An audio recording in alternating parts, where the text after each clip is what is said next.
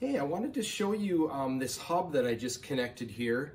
And basically I've got some other devices that I'm going to be connecting for my house, which I'm really excited about, like for smart sensors for like windows and water and things like that.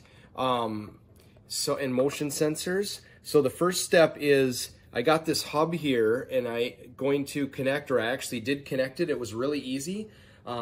Download this QR code right here on the instructions. So just click on this QR code. It can bring up the Smart Life app, which looks like this. From the Smart Life app, all you do, it gives the instruction, just takes a minute here to pair this hub device. So now you can see on my screen, I've got this paired successfully.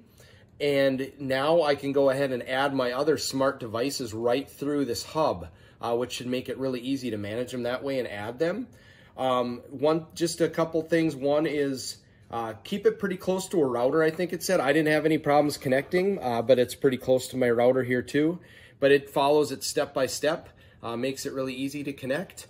But I will go ahead and now I'm going to add my other smart devices to this. So with this hub, now it's a nice gateway to my other devices here. And then I can go ahead and, like I said, add any Zigbee devices right through this hub. So I'll go ahead and do that.